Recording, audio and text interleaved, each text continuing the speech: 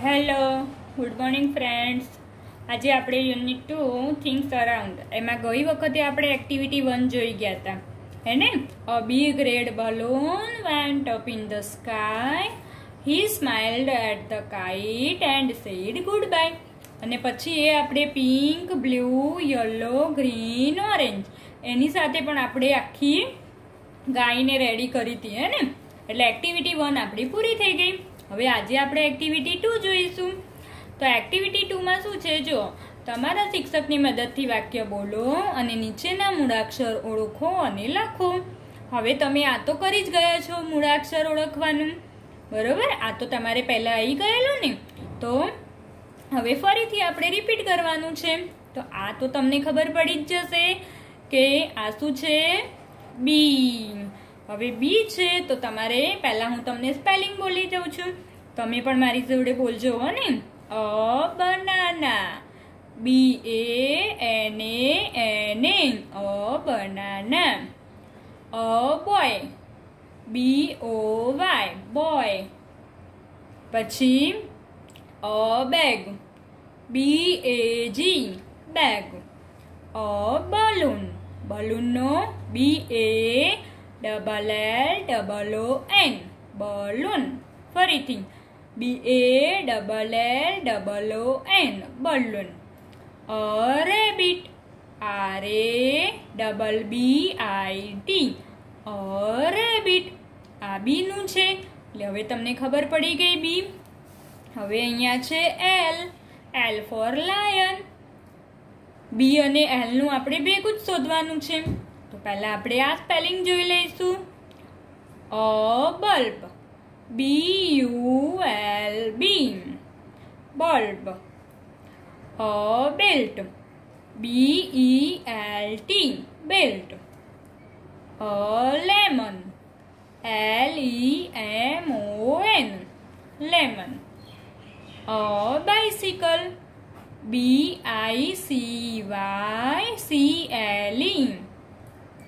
A pencil, P E N C I L, a pencil. બરાબર?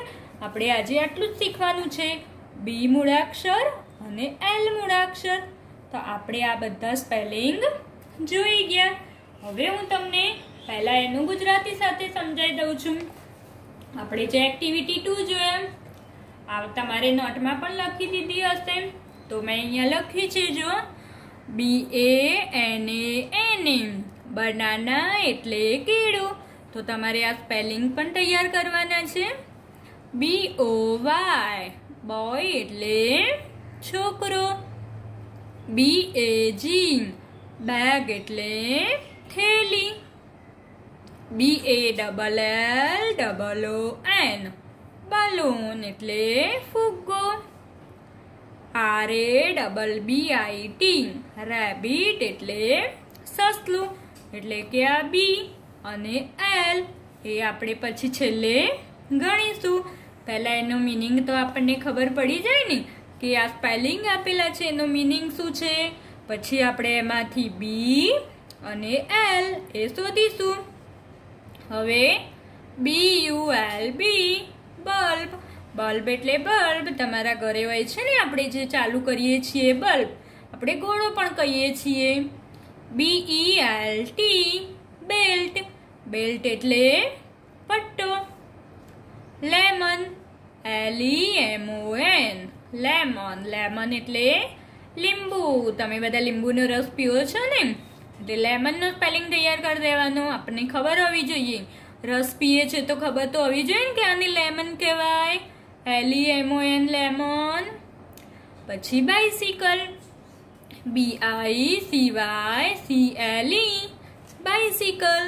તો bicycle એટલે cycle. તમે બધા સાયકલ તો ચલાવો જ છો, હે ને?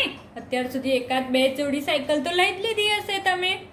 તો એ બાઇસિકલનો સ્પેલિંગ પણ આવડવો જોઈએ. બી I C Y C L E. પછી છે pencil, P E N C I L, pencil.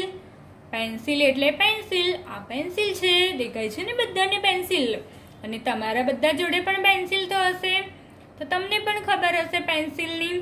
એટલે પેન્સિલનો સ્પેલિંગ પણ કરી દેવાનો, PENCIL, પેન્સિલ. હવે આપણે આ બે મૂળાક્ષરો ઓળખી લીધા, બધા સ્પેલિંગની પણ આપણને ખબર પડી ગઈ, બરોબર છે. તો હવે શું કરીશું, આપણે પહેલા બી ગણીશું. તો ચલો બધા ધ્યાન રાખીને ગણજો હા. બી અહીંયા એક બનાનામાં બી છે, પછી બીજો ક્યાં છે બી, આ બોય, તો એક આ બોયનો બી છે, પછી બેગમાં બી છે, બલૂનમાં બી છે, પછી રેબિટમાં કેટલા બી છે, ડબલ બી, એટલે આપણે બે બી ગણવા પડશે ને.